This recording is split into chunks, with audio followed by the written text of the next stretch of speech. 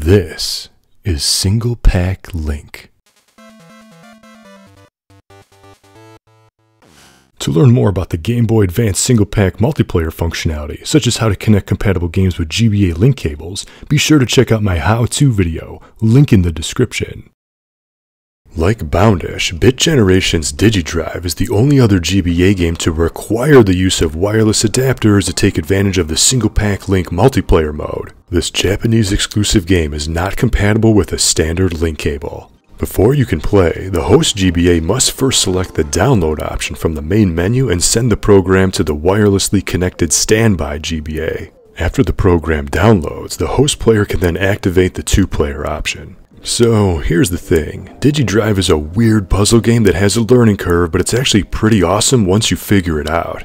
To quickly summarize, each player needs to guide randomly appearing arrow icons on the left side of the screen. Using only the D-pad, each player directs these icons into one of the four main directions.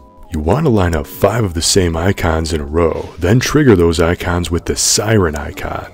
Doing this launches the disc on the right side of the screen closer to your opponent's goal. Eventually, items can be used to hinder your opponent just like in any good puzzle game, so gameplay is pretty detailed despite the minimalist presentation. Yeah, again, I know this looks super confusing, and yeah it is, but trust me, it's a pretty fun game. Once both players understand the unique gameplay and rule set, matches can get rather heated and take a while to complete. Thankfully, the futuristic ambient soundtrack helps carry the experience, and there's even a few different visual color palettes available. So a weird puzzle game gets even weirder due to the fact that it's only compatible with the more obscure wireless accessory, released in limited quantities in one region.